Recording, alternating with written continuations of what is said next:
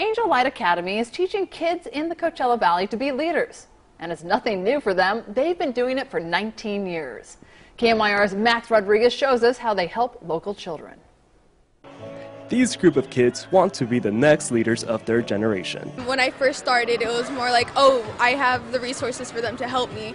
And now that I've been trained to do this, it's life-changing to be able to see how people are affected, how we're able to change them with our own life experiences. The conference was designed to help kids build their confidence to pursue their personal and career goals, all while having fun. We want them to have a dream. We want them to say, I can be what I need to be, what I want to be. I have to have education to get there. I know that. I have to have training to get there. I have to trust somebody to help me out, and then go for it. Even former leaders who are away in college make a note to come back and share their experience with current kids.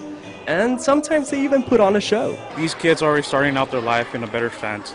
Some of them might not have the best of lives, some of them have the better lives. But they always come here, they always be equal. And then from here, they always strive to be greater and greater in life. In Indio, Max Rodriguez, KMIR News.